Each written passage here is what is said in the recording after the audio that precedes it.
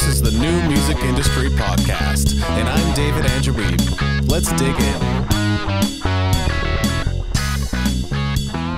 Hey there, in this video I wanted to talk about 7 things that are good to do this time of year.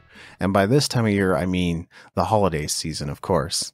There's a lot of people running around, buying presents, drinking eggnog, eating lots of goodies, getting together with friends, and maybe even doing nothing, just lounging around, watching TV, playing video games.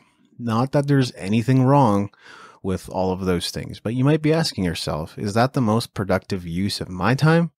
Should I be following suit and just doing what everyone else is doing, or are there some other things that would be good for me to focus on? And if you're asking those questions, well, you're in the right place. So let's get to point number 1. All my notes are over here, so you might see me looking over there from time to time. My first point is rest.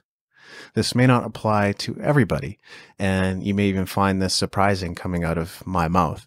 But if you are tired out and burnt out, and you've been pushing hard for your goals all throughout the year, and you just don't feel like you have anything left to give, that's really not a great way to start the new year, is it?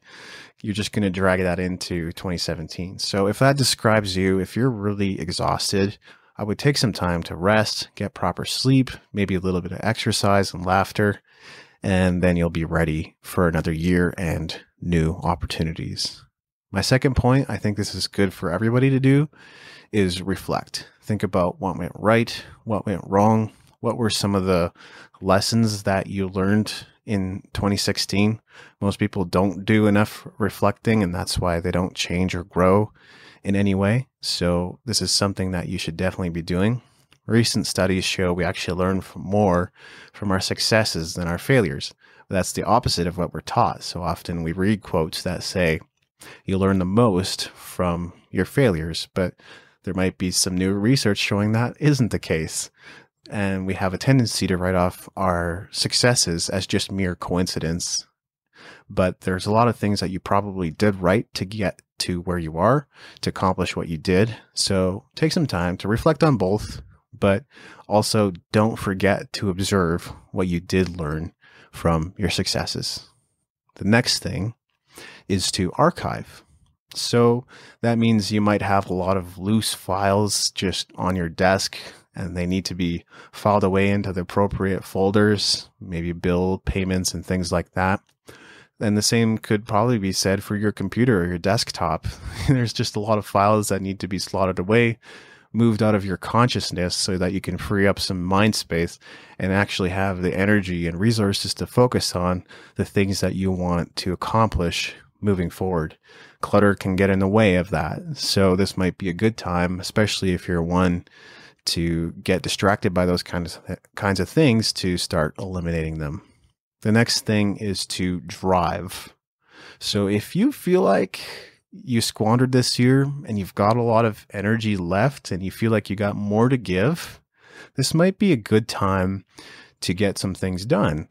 And there's still some time left before we make it to 2017, and the quote-unquote holiday season doesn't really end until the second week of January. So why not take this opportunity, take this chance to accomplish some things that are still lingering on your to-do list or goal list? The next thing is to plan. And again, this is something that would be good for all of us to do.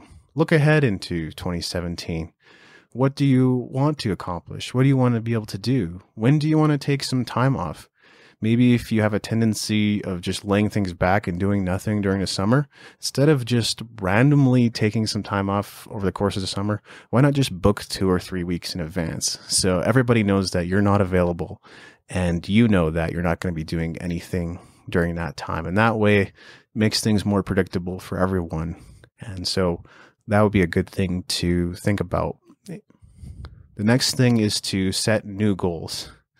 You probably have some lingering goals or leftover goals from 2016, and you should review that list. Check off any goals that you did accomplish, get rid of ones that are no longer relevant and don't really matter to you anymore. And if there are some that you want to carry over into 2017 because they're really important to you, then put them on your new list. But either way, make a new list and don't set too many goals. Have only 1, 2, or maybe 3 per quarter.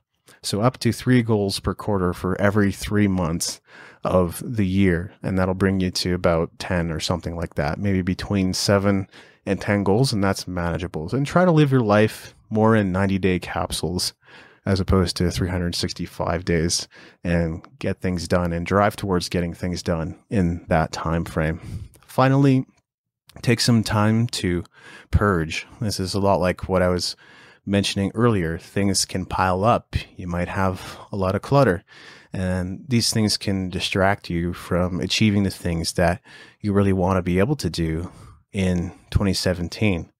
So get rid of things that seem irrelevant, don't really matter anymore, and take some time to carefully evaluate, because we only have so much time. Time is a finite resource, and it's the most important resource that you have, and you shouldn't be dedicating any more time to projects that don't matter to you. So begin to prioritize and just get rid of any that don't seem priority at this moment in time. So I hope this list helps you, and enjoy the holiday season. Thanks for listening.